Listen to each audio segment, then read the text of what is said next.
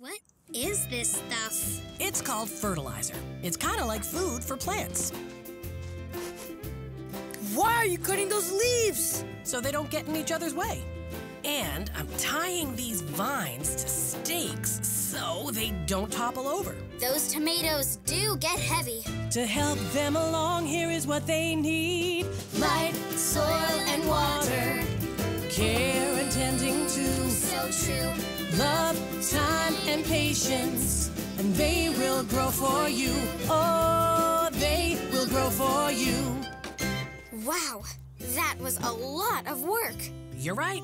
I work hard every day, and I stick with it so everyone on Birdwell Island can eat fresh vegetables. Wow!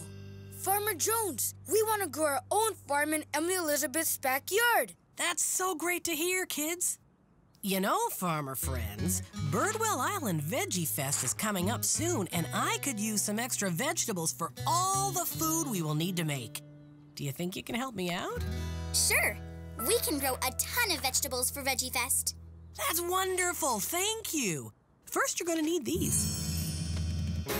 This one says peppers grow on the vines of plants. This one says a squash plant grows a flower before it grows an actual squash. My packet says we will know a carrot is ready to pull out of the ground when a little bit of the orange part pops out of the dirt. Mine says that carrots take a long time to grow. Let's get started. Okay, have fun. Remember, all the hard work and patience is worth it in the end. Good luck and see you later, fellow farmers. Thank you. See you later, Farmer Jones. Thanks. Can't get enough Clifford? To watch full episodes, check out Amazon Prime Video or your local PBS Kids listings. And discover more Clifford stories everywhere books are available.